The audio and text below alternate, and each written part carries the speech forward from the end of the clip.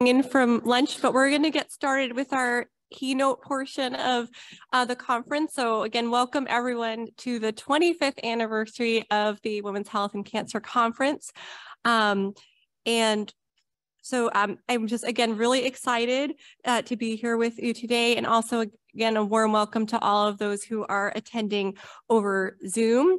We have a few thank yous. So thank you especially to the Davis Center, to the CMIE teams for arranging all of the the continuing education, and for our tech support to make this hybrid event possible. And of course, we're really excited to be both in person and to have our attendees on Zoom.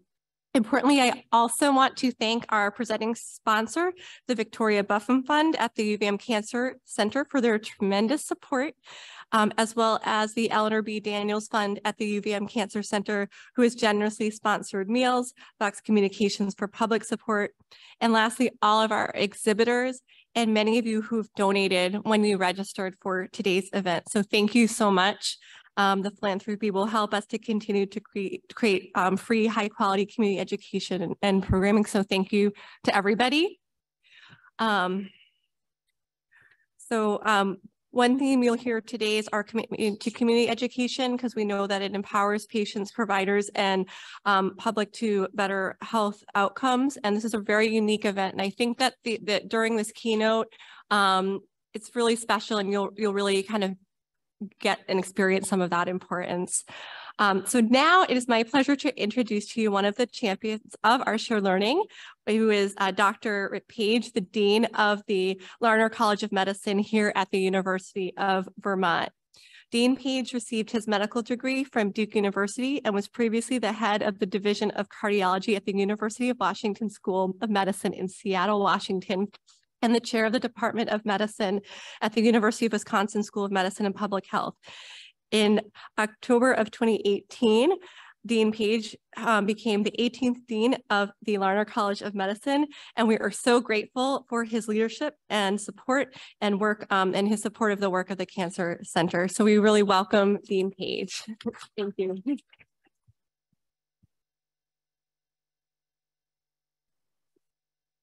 Thank you so much, Dr. Cintolo-Gonzalez.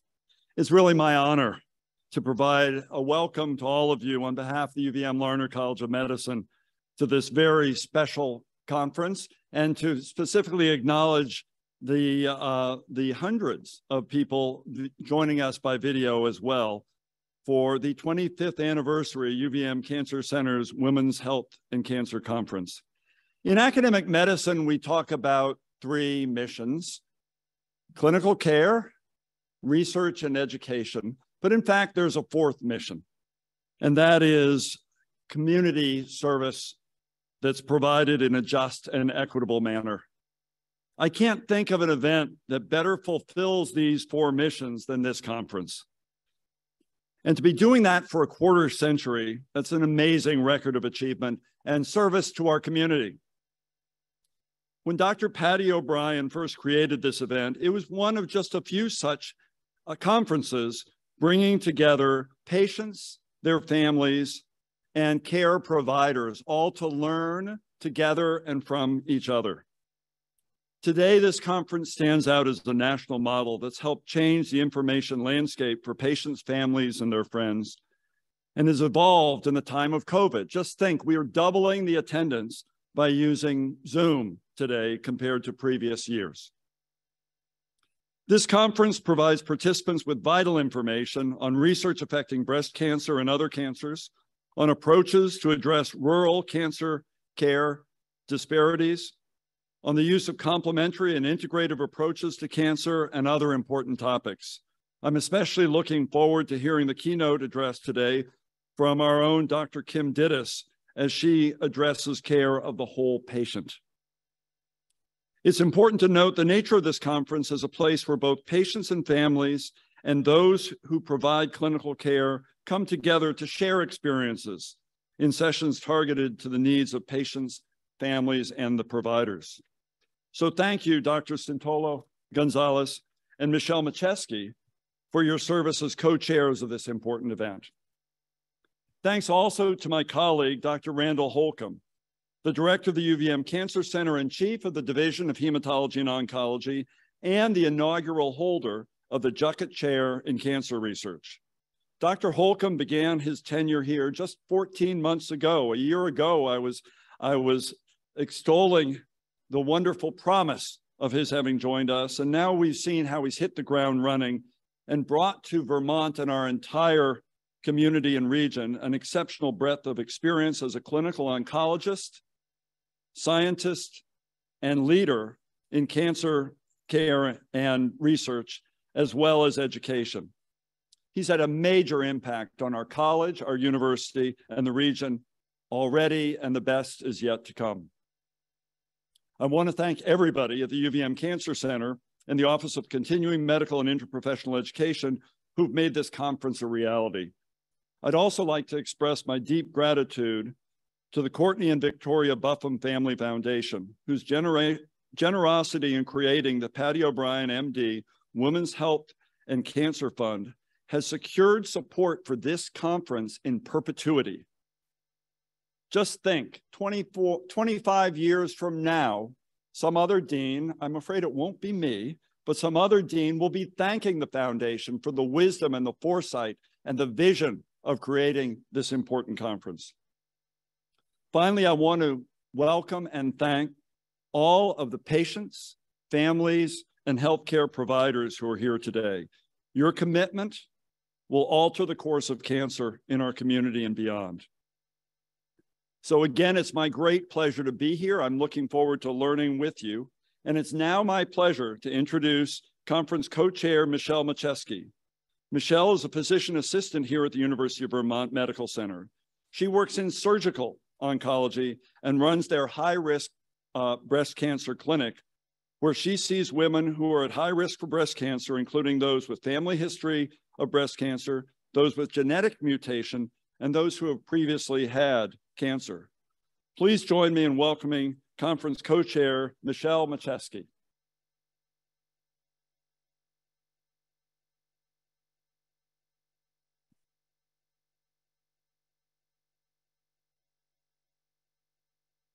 Thank you, Dean Page. It is my honor to, I'm going to try not to cry, to introduce you to a dear friend and mentor, Dr. Patricia O'Brien, who founded the Women's Health and Cancer Conference 25 years ago. We invited Patti to share a story of beginning this conference and learned so much more through her wisdom, her strength, and her vulnerability. In many ways, this community reflects the identities that Patti holds: clinician, mother, patient, and community member. I think all of us that know Patti can agree she's a remarkable woman. As Dr. Dittus said the other day, she's quite a gem. Whether you're one of her patients or a colleague, or even able to say that she was a friend, we are all that much better for having her in our lives. She has inspired us, she's cheered us on, and taught each one of us. We can't thank her enough, but what we can do is carry on with her spirit of volunteering and giving back to the community in whatever way possible. So please enjoy.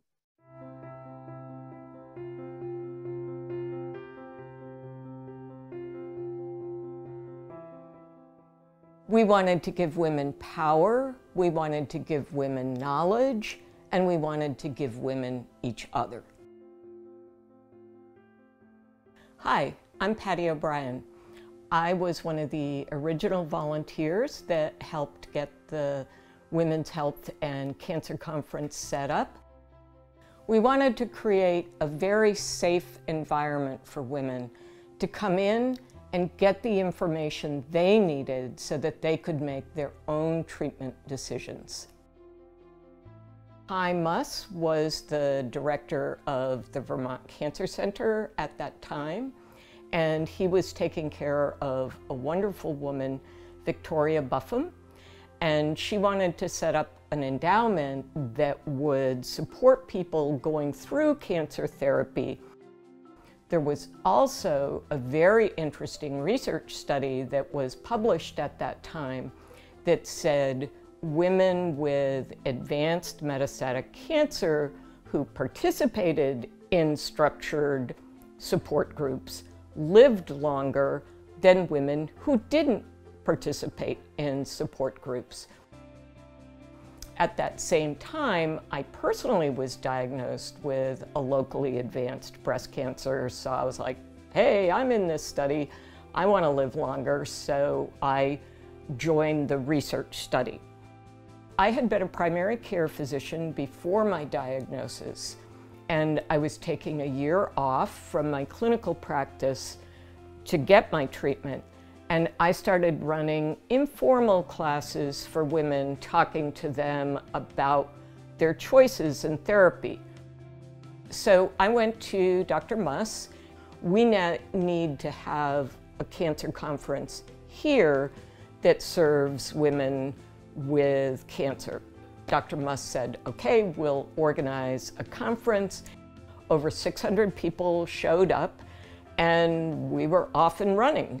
And so the conference was always designed to be fun. Gotta have music, gotta have food, gotta have people dancing around, and lots of hugs. So I told you about Victoria Buffum. She set up the endowment to help people with cancer. Her brother, Tom Gauntlet, worked on that board for years, making sure that Vicky's wishes were fulfilled.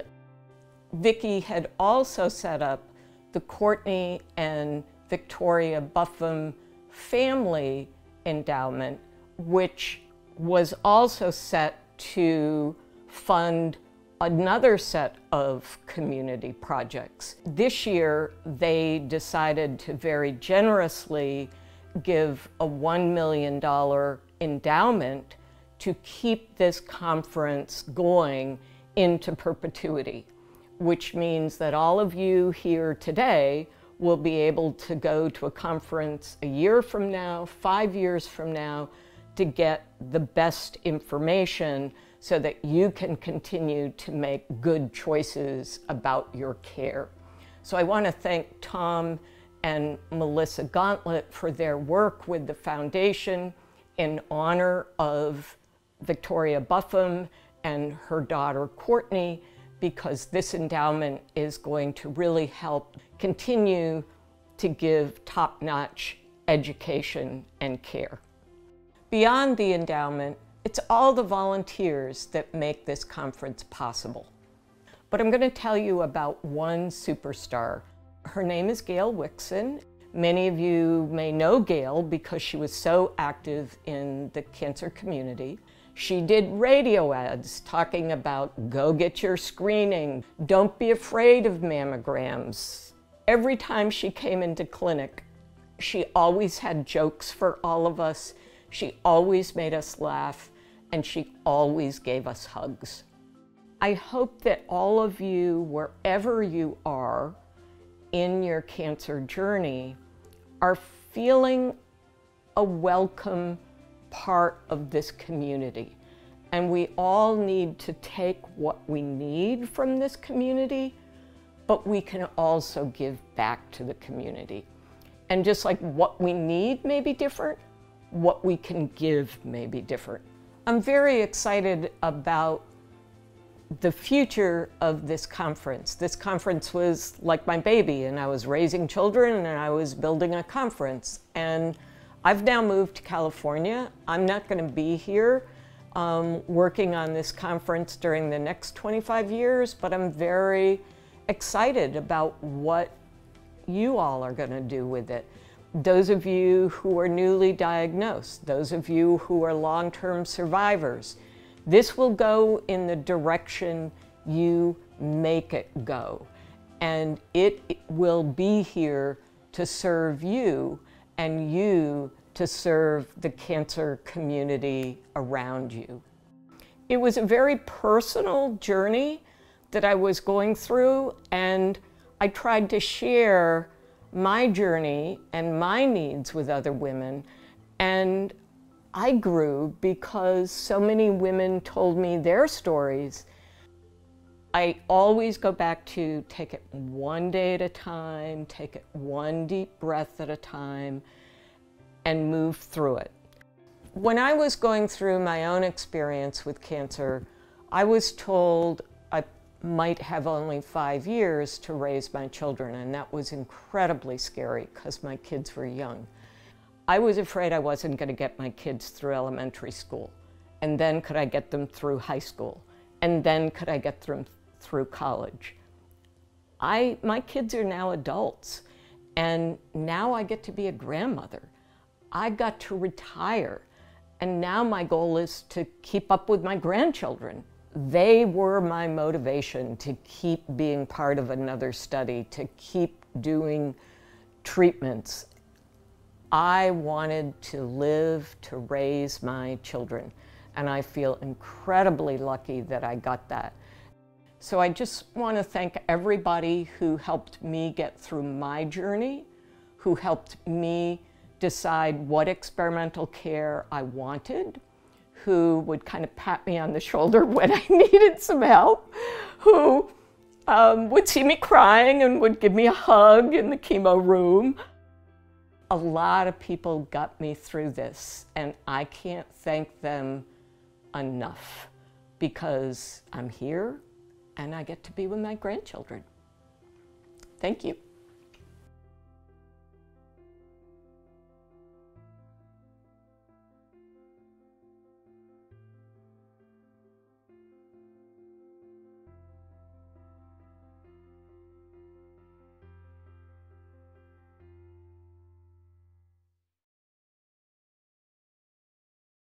We have such an appreciation for Patti.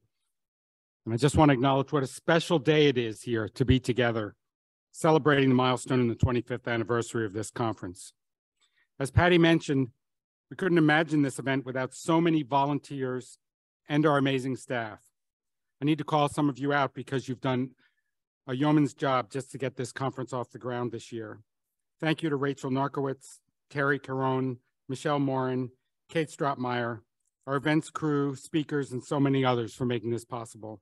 And especially to our co-chairs, Jessica Cintolo-Gonzalez and Michelle Machesky, for leading us this year.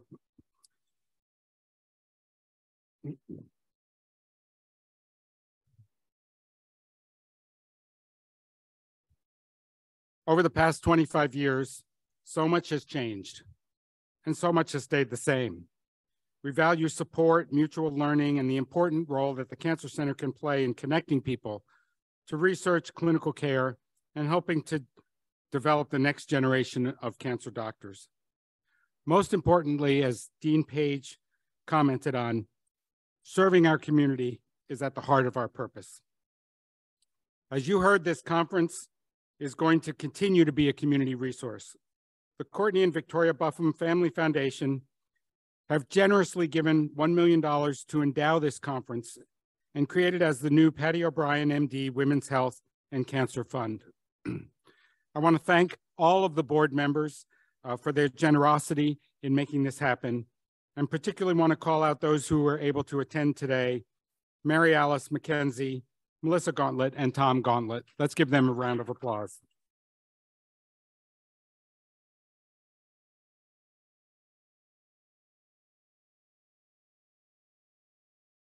I'd like to acknowledge the longstanding support of the UVM Cancer Center from the Buffum family, and really need to comment on the value of endowing this community asset for patients, providers, caretakers, and family members.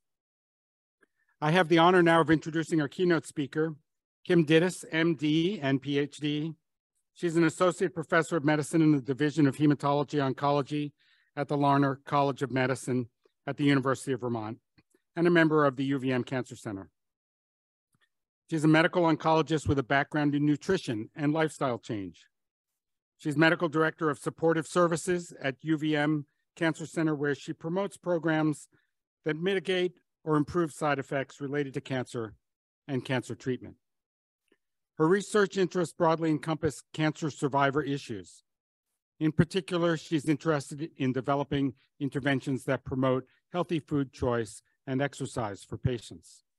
She's going to talk to us today about treating the patient as the whole patient. Kim Dittus, happy to have you with us.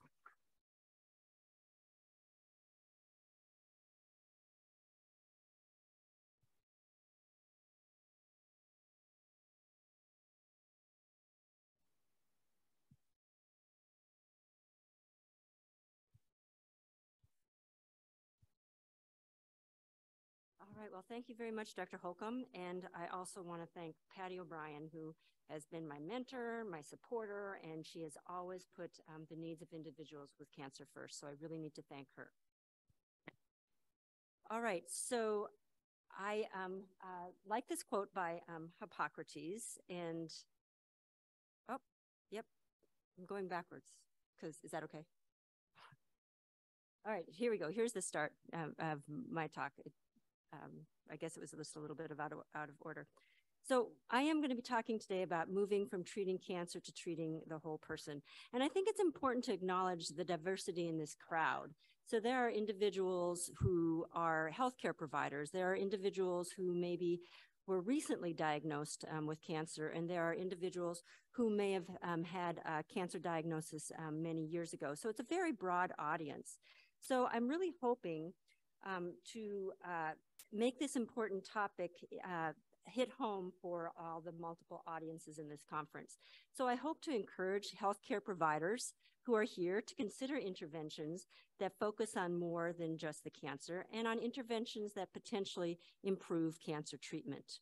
And for those of you who have a cancer diagnosis, I'm hoping to encourage you to take an active role in your cancer journey. And cancer is a journey, and I didn't talk to Patti. I had no idea that she was going to make that analogy with a journey. It's a logical one. But cancer is an unexpected journey, but also probably an unwelcome journey for everybody. And this journey seems to have selected you. Nobody goes seeking this particular journey. And once you're on that journey, you don't have many choices among the activities on this trip, and it certainly is no vacation.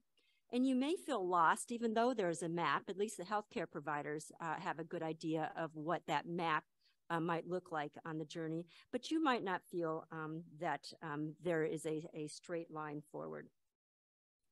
So I think it's important to acknowledge both for individuals with cancer and also individuals treating individuals who have cancer, that really the object of medical care should not really be the disease itself, but the person who should be treated as a whole and not as an organ in which this disorder appears. And this is a quote from Hippocrates, obviously from centuries ago.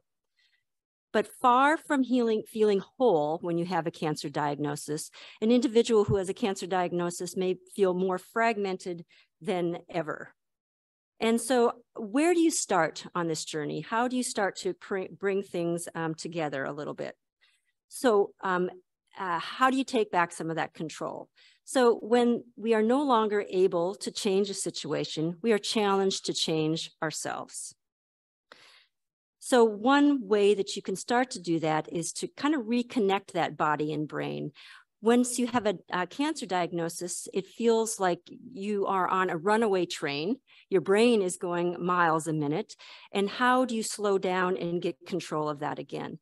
I think it's really important to give yourself permission to be sad, to be tearful, to be angry, to be scared, or fill in the blank with whatever feelings that you're having at the time. They're real feelings, and you need to give yourself permission to have them. And it's important to seek help. So help from healthcare providers, but also help from family, whatever, however you define family, and friends, and as well as counselors and support groups. And I want to mention a little bit of where the University of Vermont Cancer Center can help. We have counselors available that are trained to deal with the specific concerns that individuals with cancer have. We have social workers that can help you along that journey, both in terms of helping with financial issues, connecting you to services. We have support groups so that individuals can connect with individuals who have been on that same journey and maybe have come out the other end. We have a really unique program, our child life specialist, who helps individuals who have young children or even older children to help to explain the process of cancer to them, because that can be a very, very trying time, obviously for the person, but then they have family that they're concerned about as well. And then cancer and a cancer diagnosis can really be an existential crisis. And we have a chaplaincy program, non-denominational, that can help with those feelings that might come up. So then how do you then deal with the impacts of cancer and cancer therapy? And I want to point out that we'd like to emphasize the best of both worlds. So that's kind of how I define integrative medicine, as the best of two worlds. So it's the best of conventional medicine integrated with the best of complementary approaches that work together simultaneously and ideally synergistically so that they help each other to support health and healing. So conventional interventions, those are the things that you typically think of: surgery, radiation, infusional therapies, medications for the side effects related to cancer treatment, and also rehab therapies and physical therapy to help with range of motion and other things that might be changed in your body as a result of your cancer treatment.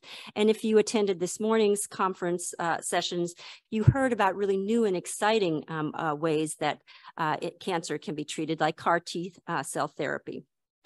And then there's the complementary modalities: mind-body practices, mindfulness, counseling, support groups, acupuncture, massage, and other movement interventions. And there are many complementary modalities that really work in terms of cancer. And actually, that's where a lot of the research has been done with complementary medicines. So we know that acupuncture can really help with pain. Cancer-related pain and other pain. It helps with hot flashes. It helps with dry mouth for individuals who have had radiation for head and neck issues. It helps with nausea and vomiting. Similarly, massage helps with pain, but also it helps with anxiety, and helps with peripheral neuropathy, a late and lingering side effect of our cancer therapies. And it improves sleep. And mindfulness helps to deal with anxiety, stress, and also improve sleep. And we have these modalities within the University of Vermont Cancer Center. The acupuncture went away during COVID, but it's starting to come back, and probably next week will be available for individuals who are admitted to the hospital on Miller 5 at the University of Vermont Medical Center. Massage is back, both in the infusional area and on Miller 5. So some of you might be thinking about other medications as well, to think about expanding how you're going to treat your cancer. So what about expanding your team? And so I want to talk just briefly about naturopathic physicians and integrative medicine physicians that we work with at the University of Vermont Medical Center. And so they have been incredibly helpful for doing several things, but they encourage individuals to seek out conventional treatment.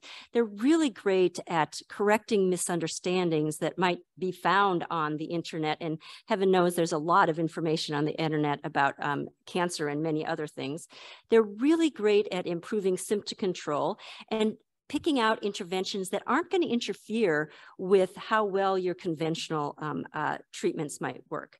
And they're really great at individualizing risk reduction strategies, addressing other health issues, and including anxiety and depression. And the ones that we work with in particular are Drs. Amy Littlefield, Dr. Hill, and Dr. Anemone Fresh at the Vermont Wellness Medicine and Integrative Oncology in Middlebury, and also Dr. Andrea Fasati, who's here in the Burlington area at Apple Tree Bay. So I want to take just a bit of a jump and talk a little bit more about integrative health and introduce the Osher Center for Integrative Health at the University of Vermont. And this has been on the news because the University of Vermont just recently obtained funding from the Bernard Osher Foundation to set up a Center for Integrative Health at the University of Vermont. And this is really exciting because it's going to give us opportunities to communicate to learners about integrative options. So we are working with education at the whole range of learners at the University of Vermont. So individuals who are in nursing programs, who are in physical therapy programs, social work programs, and medical students as well. And then our goal also is to begin to really focus on research, some about how these interventions might help, but also research related to how we can provide these interventions in a way that reaches more people in a cost-effective manner and evaluate the effectiveness more broadly that way.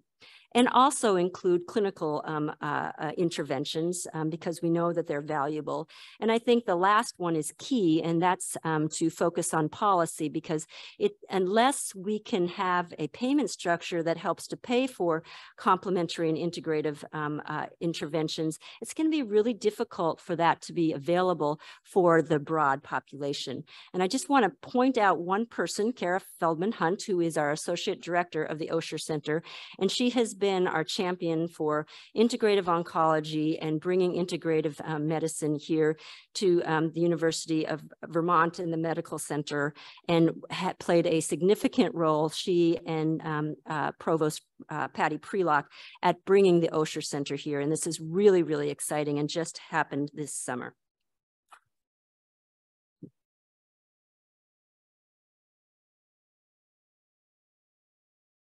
All right, so then what can you do yourself when you are starting down this process of being treated for cancer and are in the middle of initial therapies?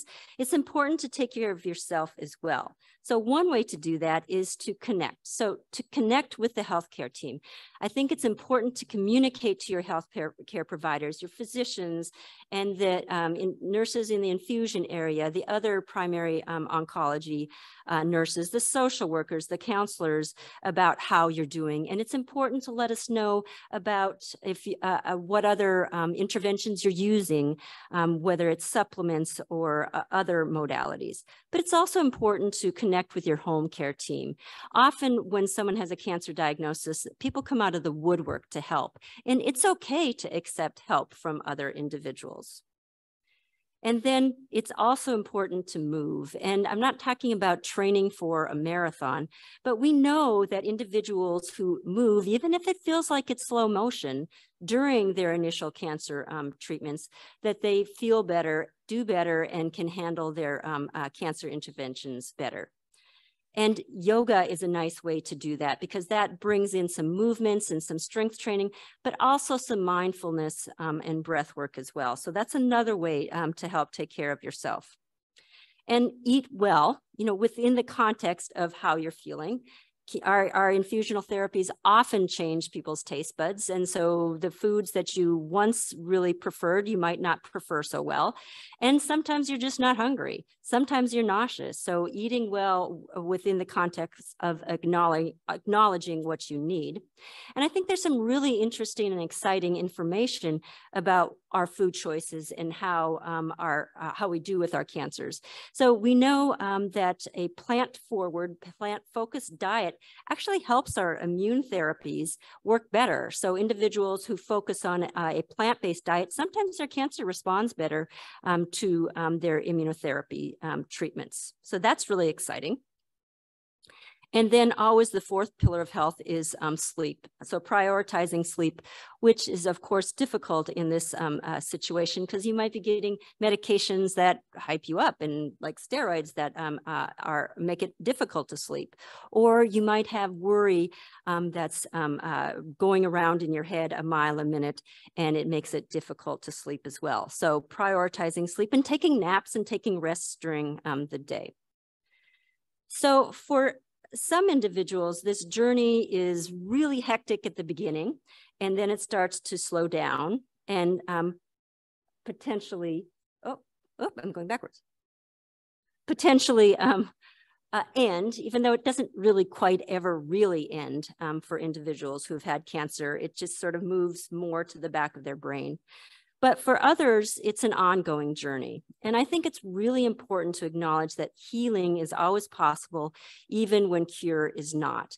And for those individuals whose journey might be continuing, and for those who care for them, I really encourage you to attend Dr. Burns' talk this afternoon, talking about what matters most, a person-centered goals of care discussions.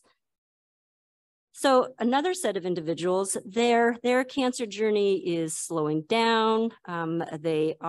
It's less at the forefront of their mind. They're involved with it less, but there's still late and lingering impacts of cancer and our treatments.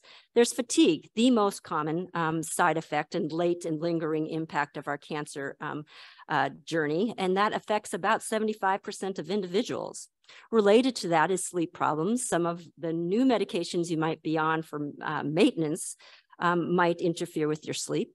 Sometimes individuals develop numbness and tingling, peripheral neuropathy in their fingers and toes as a result of some of our treatments. And that can take a good long time to resolve. And we, thankfully, at the University of Vermont Medical Center, have a neurologist whose specialty is cancer-related peripheral neuropathy, Dr. Kolb.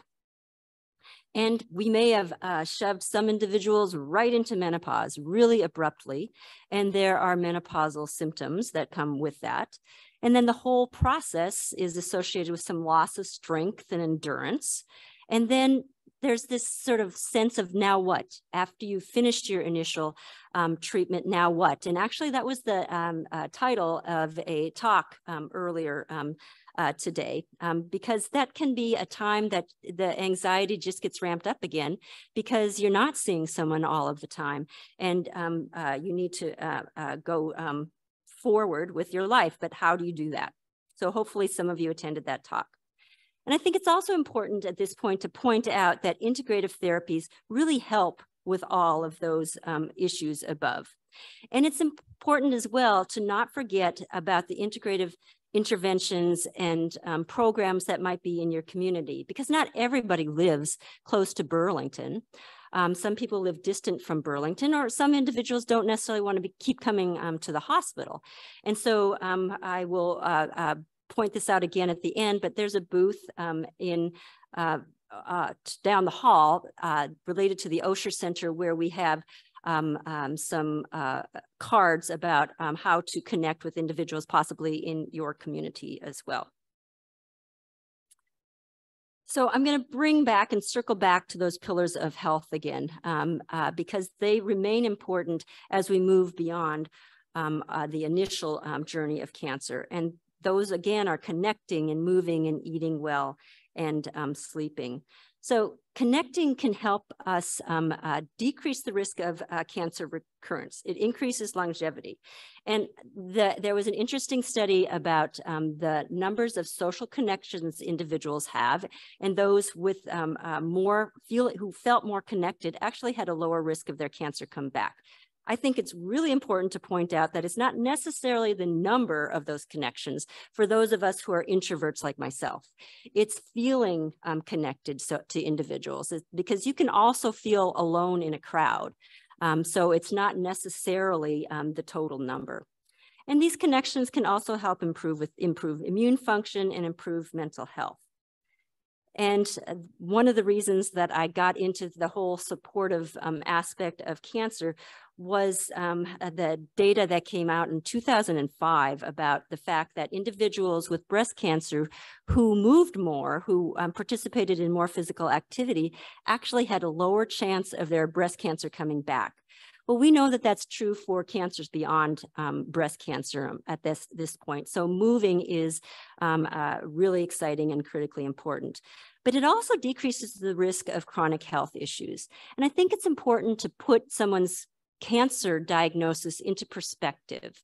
So someone who has an early stage breast cancer, this is just one example, someone with an early stage breast cancer, they're more likely to die of cardiovascular disease than they are to die of their breast cancer. And so it's important to think about those other chronic health problems and what your family history might be what chronic disease that might be pointing you towards.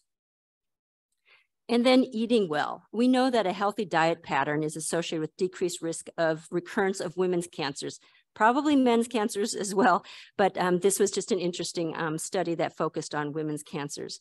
And this doesn't have to be complicated, even though it feels like the media complicates what foods we should be putting in our mouth. It needs to be a minimally processed, plant-based diet. And it's just as simple as that. So when you look down on your plate, it needs to be mostly veg, mostly vegetables. And meat is okay, probably not hot dogs and bologna, however. So the processing piece is important, because you could also have a vegetarian diet that's very processed and not going to be healthy for you either. So that minimally processed piece is important. So whole grains and whole vegetables and things that are not like peas, but then they look like something extruded that you don't even know. They don't look like peas anymore. So it's important to have the unprocessed options. And then sleep. Sleep improves your physical and emotional functioning, and inadequate sleep may be associated with increased risk of recurrence as well. Now, these all seem sort of separate. You need to eat well, you need to connect, you need to move, you need to sleep, but they all build on each other. So eating well does all the things that we talked about, but it also creates a healthier gut microbiome, which can help with other chronic diseases. It fuels movement, and it improves mental health. There's really interesting studies going on about how our food choices can impact mental health. And there's a whole field growing on nutritional psychiatry. And actually, there's going to be a nutritional psychiatrist from Harvard who's going to be talking at our Northern New England Oncology conference, which is coming up the end of October. So I think that's really exciting how these can influence each other. Similarly, for moving, obviously it improves strength and cardiac function, but it also helps with weight maintenance. It also changes what foods you often select to eat, and it improves mental health and cognitive function as well. People who exercise seem to do better on cognitive tests, and helps you sleep. Connecting supports healthy food choices and exercise. So we know that the social support around you is critically important for whether you're going to be able to pick up an exercise program and stick with it, or to make changes in your diet. It also decreases anxiety and depression and increases quality of life. And sleep helps you make better choices. Who can make good choices when they're very, very tired? So it's really important to help make better choices, perhaps about eating well and moving. It provides energy to move, because you aren't going to be moving too fast if you are sleep deprived. It decreases hunger. So it decreases some of the body's hormones that contribute to hunger. And it helps you to better able challenges. So I want to conclude with some ways that the University of Vermont Cancer Center has of helping with these 4 pillars of health. So some ways to connect are counselors. And I mentioned these counselors before, but here they are. The 3 counselors that we have at the University of Vermont Medical Center who have specific training in dealing with individuals who have cancer and some of the challenges. And there's some group work counseling that Dr. Luria does as well. And then we have a number of support groups. The Breast Cancer Connection Group, there's a support group for gynecologic cancers, so some for specific female cancers, but there's support groups for others as well. And we have Living with Advanced Cancer group, so for individuals with stage 4 cancer, and we're collaborating with Central Vermont Medical Center for that one. And that's one of the silver linings of COVID has been our ability to use Zoom. So we can tap into expertise from the Central Vermont Medical Center to help us with these support groups. And then there's other support groups as well. And then we have mindfulness opportunities to help deal with stress, and those are available periodically as well. And then moving, and I think are one of my most exciting projects that I've worked on has been our Steps to Wellness program.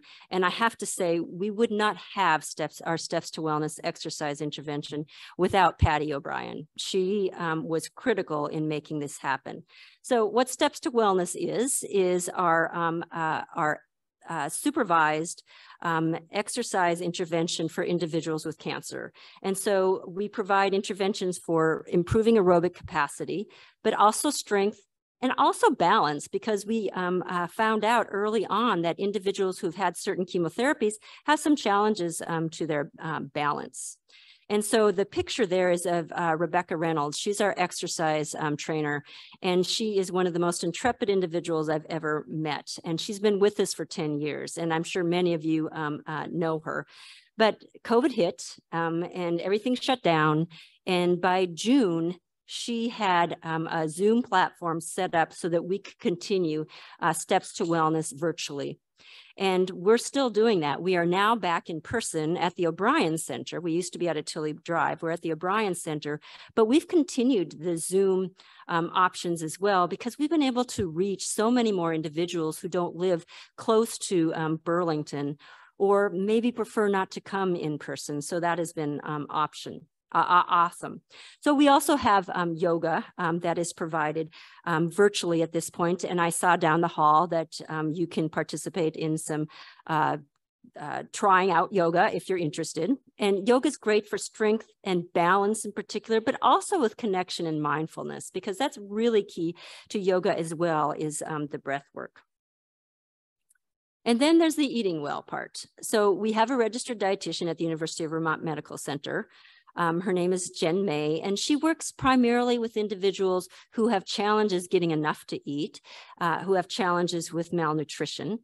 And then we have health coaches like Christy Grover and Emily Coleman, who are behavior change experts. And they help individuals who are interested in making those lifestyle changes in terms of wanting to eat better to help prevent cancer from coming back and just overall feeling better. They can do the same thing for helping individuals to move as well. And then right before COVID hit, we had started some culinary programs with the chef at the University of Vermont Medical Center.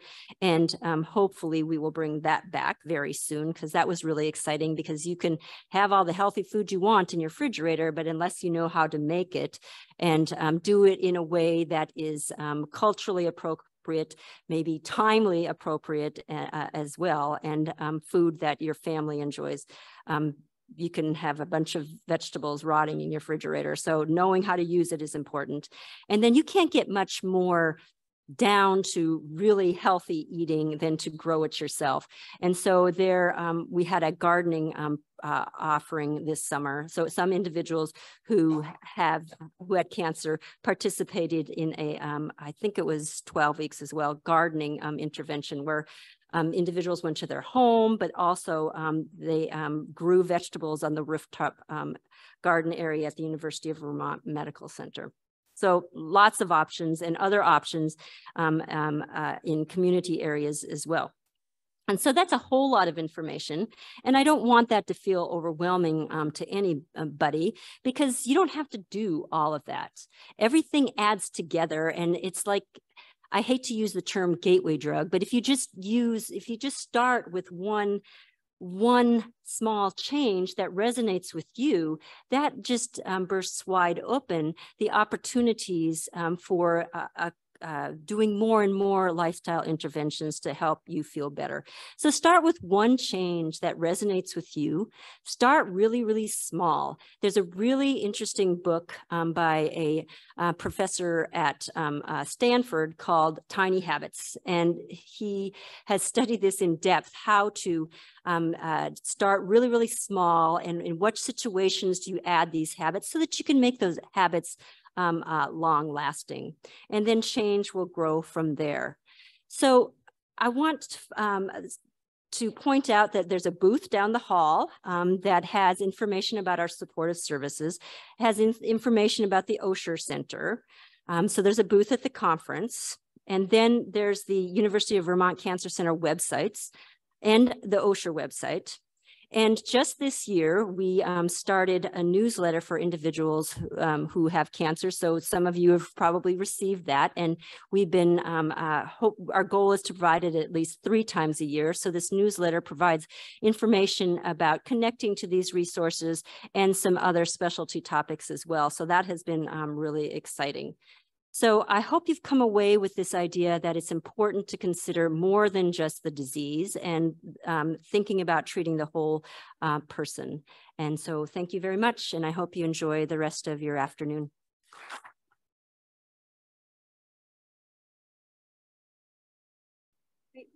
Sorry, thank you. I think just like me, hopefully I'm very into that talk, so I almost forgot that I was coming up here. That was excellent, Dr. Dittus. Thank you so much.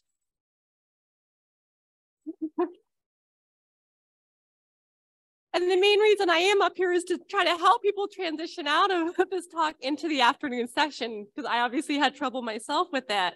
So afternoon session begins at 12:50. So we have a little bit of time. And just a reminder that on the back of your name tag, you will see a list of the lectures that you had selected at registration, along with the room location as a quick reference. Obviously, you're not beholden to that, but just to kind of help you figure out where you want to go. The next lecture that will be in this room will be Screening Guidelines 101, Lung, Colorectal, and Gynecologic Cancers. And then down the hall will be How to Build Your Integrative Care Team, which I think will be very popular after this talk, and that will be in the LEVEC ballroom. So we still have some great programming for the rest of the afternoon. Thank you again so much, Dr. Dittus. That was an excellent talk.